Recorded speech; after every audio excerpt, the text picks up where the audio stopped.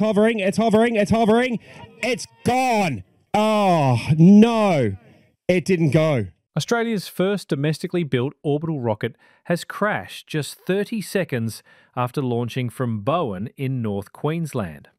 The Eris-1 rocket, developed by Gold Coast company Gilmour Space Technologies, managed to lift off the pad in its maiden launch attempt before plummeting back to Earth in a dramatic failure. It's hovering, it's hovering. It's gone. It's gone.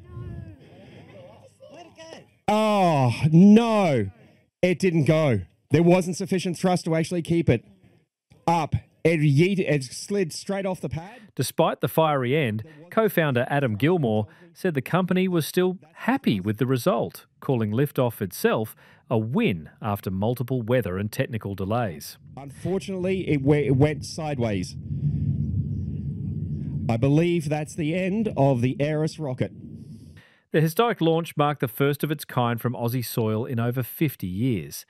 Gilmour Space, backed by federal funding, hopes to eventually send satellites into orbit and help grow Australia's emerging space industry.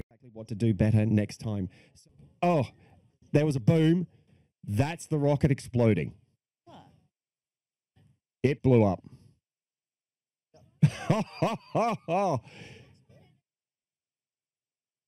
Yep, it blew up.